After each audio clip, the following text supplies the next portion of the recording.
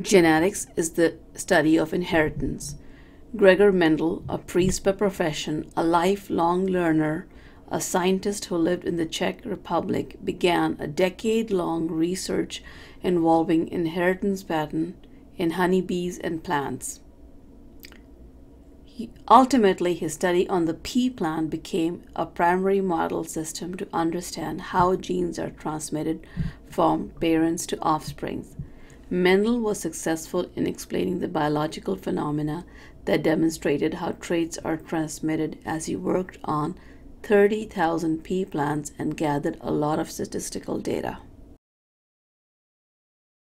Mendel performed hybridization, which involved two true breeding individuals that have different traits.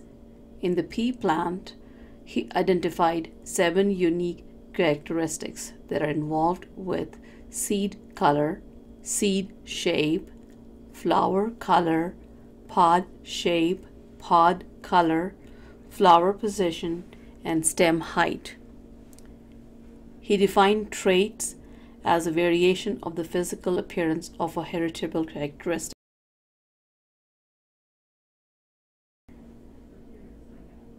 Mendel used the first generation as parental generation. He referred them as P generation.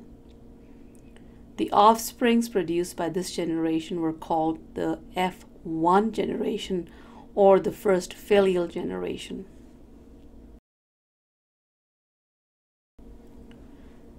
This generation was also a hybrid. The characteristics showed in this generation were considered to be dominant characteristics. He then allowed the F1 generation to self-fertilize naturally and produce the F2 generation, or second filial generation. He noticed that there were a certain ratio of characteristics present in each generation. This became the postulate for his hypotheses. Mendel used some genetic terms that we need to understand. The expressed characteristic of an organism is referred as phenotype. The genetic makeup of this characteristic is called the genotype. For each trait studied by Mendel, he explained that the trait was carried by 2 alleles, one on each of the homologous chromosome. He called the alleles homozygous if they were identical, and a hybrid combination of these alleles, you could have 2 contrasting traits, and they were called as heterozygous. If both alleles were dominant for trait, it was considered to be a homozygous dominant allele. Example, AA. If both alleles were recessive characteristic, they would be expressed as lowercase aa. If the 2 alleles were not identical, such as capital A, small a, it was considered to be a heterozygous allele. The physical expression of this combination will result in the dominant allele. Now let's see the phenotype expression of these alleles in this chart.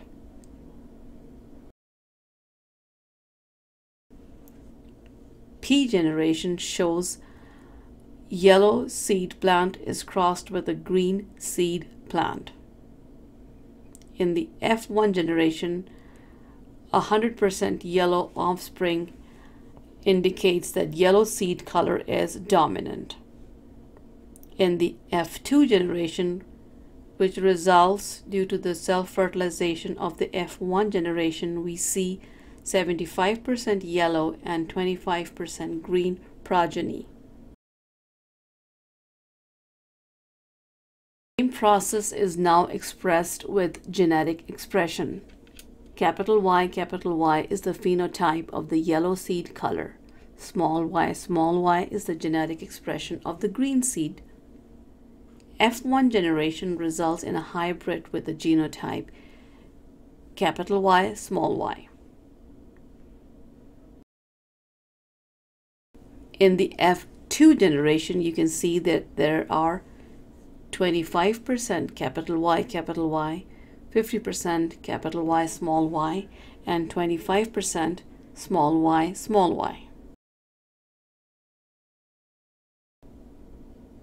This slide shows the genetic cross as seen in the previous example, but notice the grid pattern in the F2 generation. Each gamete produced at the end of the F1 generation segregates or separates the chromosome in each gamete. Notice capital Y and small y are separated. A grid pattern as shown here is called as a Punnett square.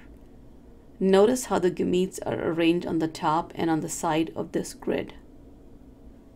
Self-pollination will result in combining the gametes randomly.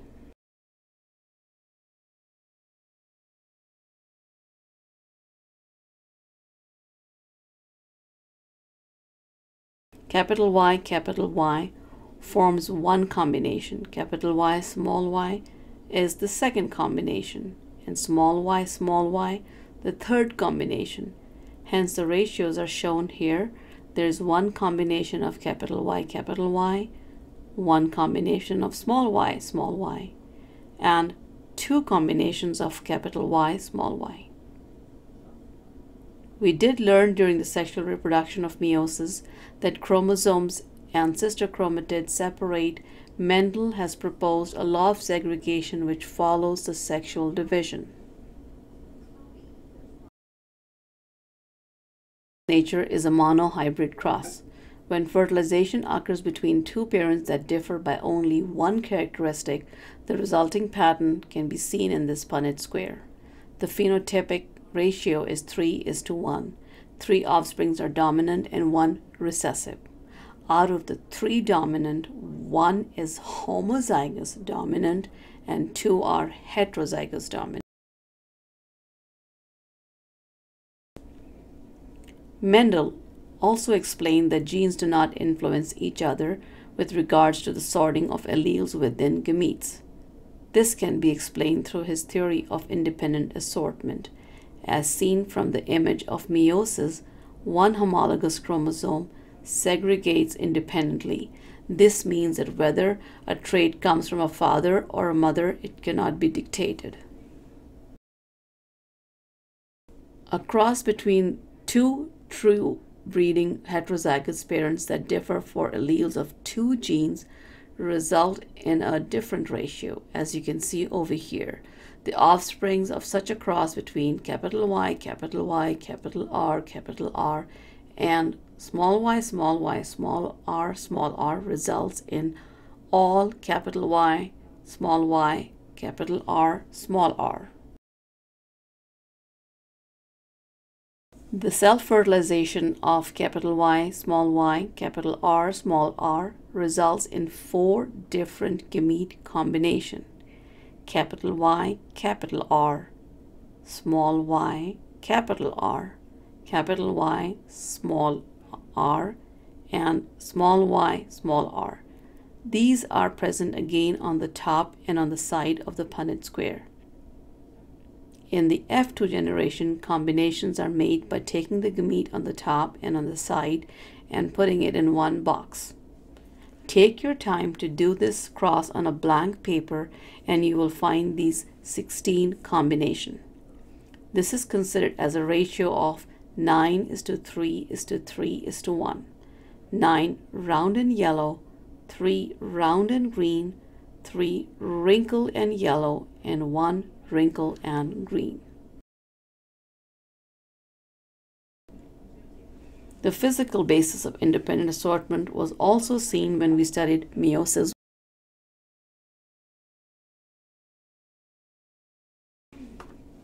Besides determining the offsprings of a cross between a homozygous or a heterozygous parent, Mendel also provided a technique that is used by plant and animal breeders to determine whether an organism that expressed a dominant trait was a heterozygote or a homozygote.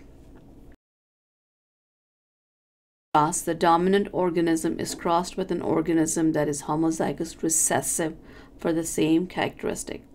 If all offsprings of a cross are heterozygote, then the parent exhibits a dominant homozygous expression of the gene. Alternatively, if the offspring exhibits 1-to-1 ratio of heterozygotes and recessive homozygotes, and the parent organism is a heterozygote.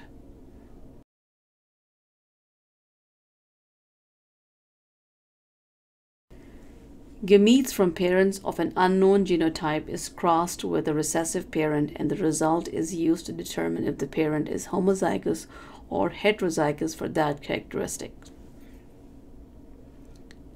Incomplete dominance. This indicates that neither dominant or recessive phenotype is expressed. Rather, a third phenotype is expressed. An example shown here shows when a red and white snapdragon were crossed, the results were being pink flowers. In such a case, the phenotypic ratio is 1:2:1.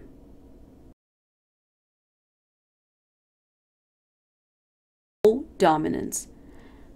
This is another variation of incomplete dominance in which both alleles of the same characteristics are simultaneously expressed in the heterozygote.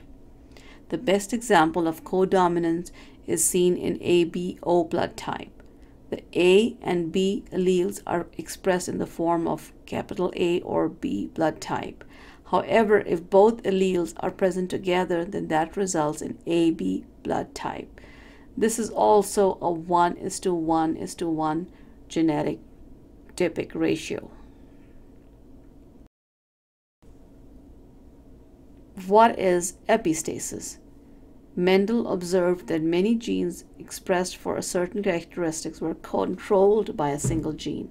In other words, there's an interaction between genes, and one gene masks or interferes with the expression of another. An example of epistasis is pigmentation in mice. The color depends on other team gene. Hence, it does result in variation of the coat color. More or less of the brown shades will be seen in such mice.